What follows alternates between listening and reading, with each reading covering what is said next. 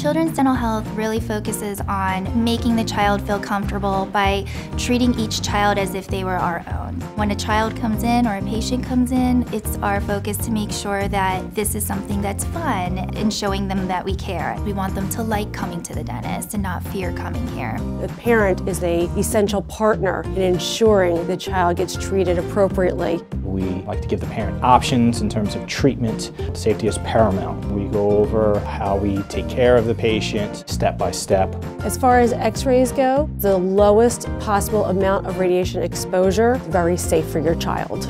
At the forefront, though, is just ensuring that the child is comfortable and happy for every visit. I think that the kids are having fun here and that they like coming back.